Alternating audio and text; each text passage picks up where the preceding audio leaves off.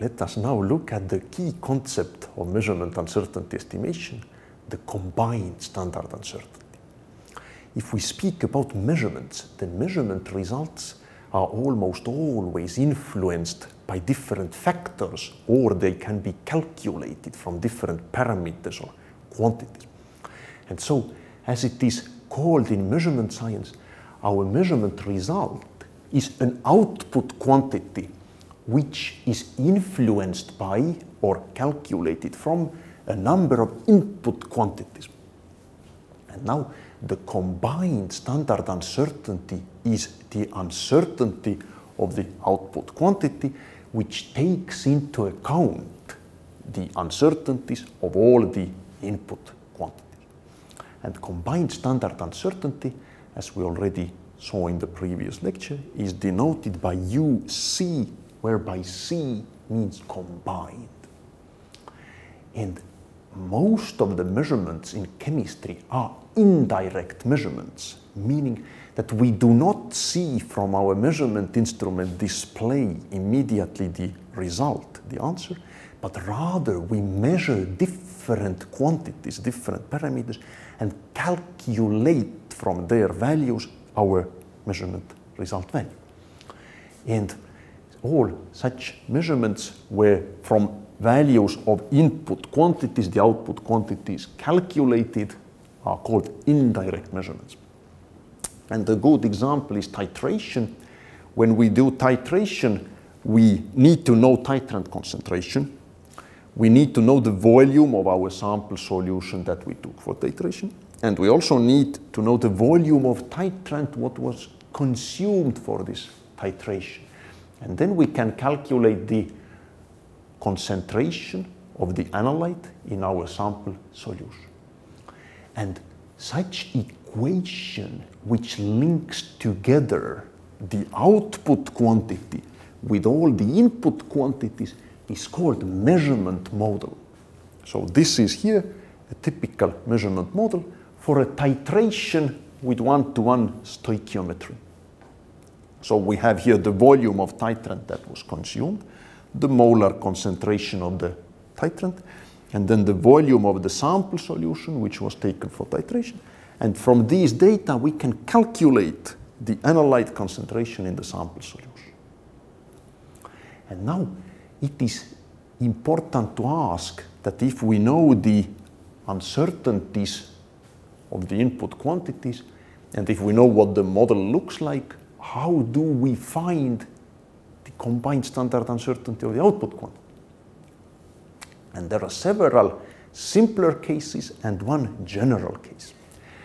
So first of all, the simplest case that can be is that all the factors or all the input quantities are simply summed or subtracted to get for us the output quantity value. A typical case where this sort of equation holds is the volume of a pipette, where the different uncertainty sources can be considered as factors or input quantities, and their uncertainties are then combined according to this simple rule, which we have already seen. So, if our equation contains only additions and subtractions, we simply take all the standard uncertainties of all the input quantities, take them to the square, sum them up, and take square root. It is important to note that even though we have here subtraction and here addition, we nevertheless always write additions here. So it does not matter whether it is plus or minus, here it will always be plus.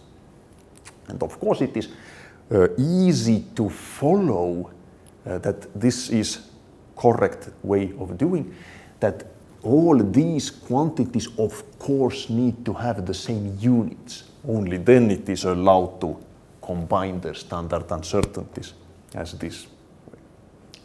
And of course, let us once again remember that all the uncertainties before we combine them need to be converted to the standard uncertainty level. Now, a second very common type of measurement model is model that is composed only of multiplications and divisions. And in fact, the titration model that we saw a few slides ago is a typical example of this.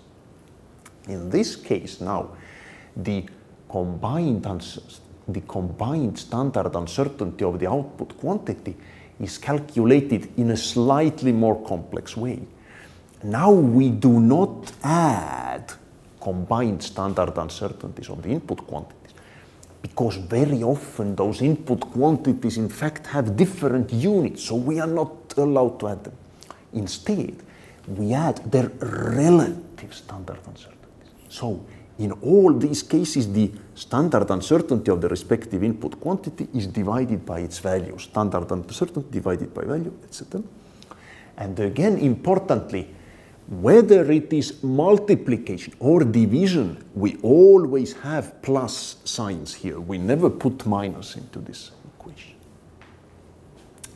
And when this here is calculated, then this expression actually gives us the relative combined standard uncertainty of the output quantity. And this relative combined standard uncertainty of the output quantity can be multiplied by the value of the output quantity, so that we can get the combined standard uncertainty of the output quantity in the same units as this output quantity is measured in. And now the general case. The output quantity is now found as a function of the input quantities, whereby it is not important what mathematical operations are included here. They can be summing, subtracting, multiplication, division, squares, square roots, logarithms, etc.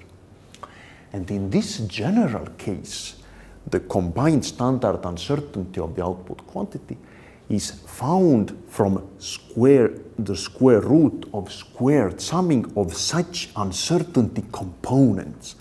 So each of these terms here is called uncertainty component of the respective input quantity. And each of them in turn is composed of the standard uncertainty of the input quantity and the partial derivative of the output quantity with respect to that input quantity.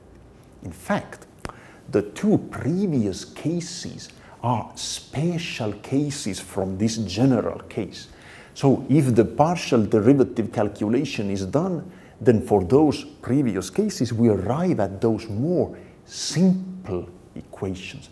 But this equation is completely universal, and we will use it later in this course, and I will also demonstrate for you how you can calculate those partial derivatives quite easily without going very deeply into mathematics.